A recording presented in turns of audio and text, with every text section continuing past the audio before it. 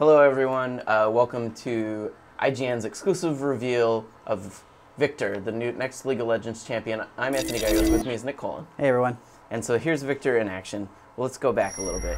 So we'll start by going over some of Viktor's powers. The first here that you're seeing, this is his ultimate. He basically can summon this storm cloud. It's called Chaos Storm, right? Chaos Storm, yeah. So this is it's a mobile area of effect spell. And basically what it does is see, it instantly keeps moving, but then anywhere Viktor clicks or he shoots a spell, it starts moving in the direction of that.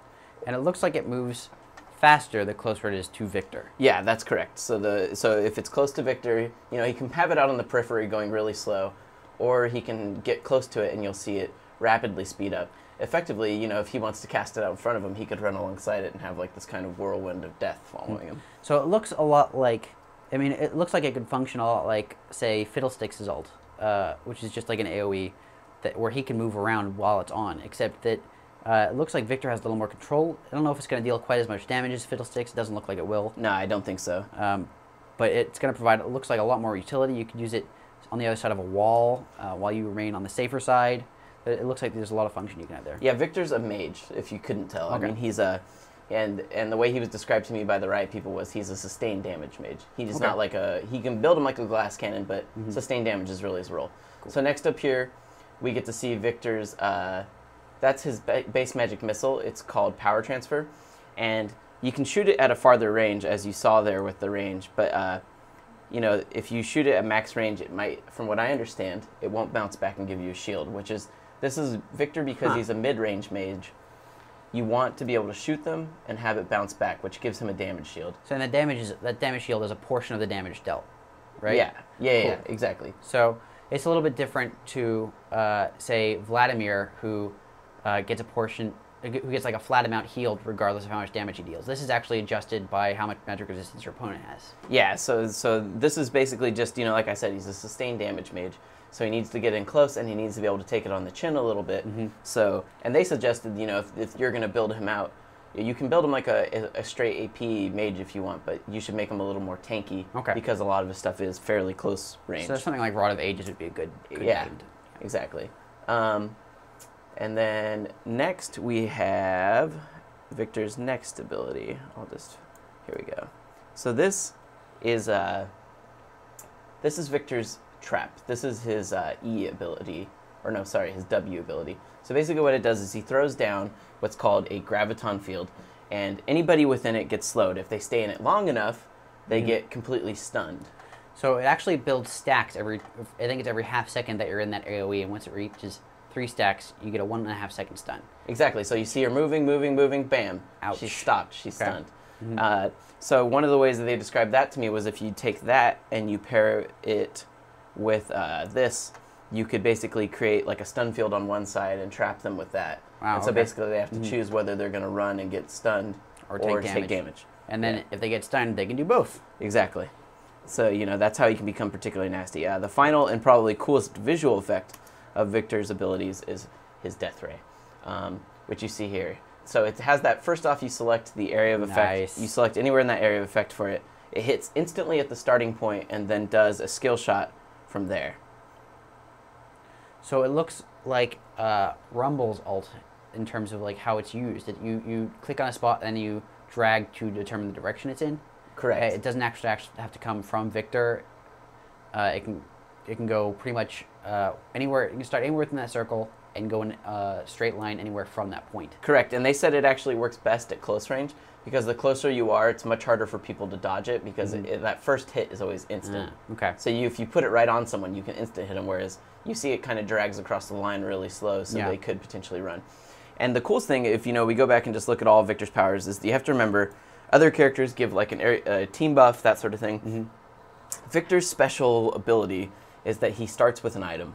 And so this is his passive. This is his passive. So he starts with an item. It's called Evolving Technology. It's a hex core that gives him additional stats, and it can be upgraded in the store. You can purchase a one-time upgrade. It cannot be sold back. And basically, the purchasable upgrade augments one of his 3 abilities. The Q ability that you saw there bounces back, and it gives him a 30% or so run speed increase. So he becomes, obviously he gets a damage shield, and on top of that, he has the ability to run. Great way to get away from a fight. This one, I'm spacing on what it's called. That's great. Gravity field? This graviton field, yeah. It basically greatly decreases the amount of time it takes for it to turn into a stun. So, he could potentially throw that down and you're within it for half the time and you get stunned, depending on how it levels up. And it should be noted that the hex core, depending on how you upgrade it, also changes the stats that it upgrades. Okay. So the most AP-focused one is actually the next one, the Death Ray. That's the most AP-focused one. So it changes the Death Ray, it makes it do much more damage, and it does the damage over time, which you can actually see right there. She's taking the damage over time as well. So that's how you can augment it. You basically augment it to the playstyles that you like. So you could really be a support character with that AoE slow and stun. You could be a DPS caster with the Death Ray, or you can be sort of a tanky DPS with that shield absorb and get it in and out, maybe a little bit more assassin style. So this is him in action. Yes. Now I just want you to rewind it a little bit because something important just happened there. While he's casting that Death Ray, he's running while that's casting. Yeah. So he can actually run. He can cast that on the fly. There's no cast time.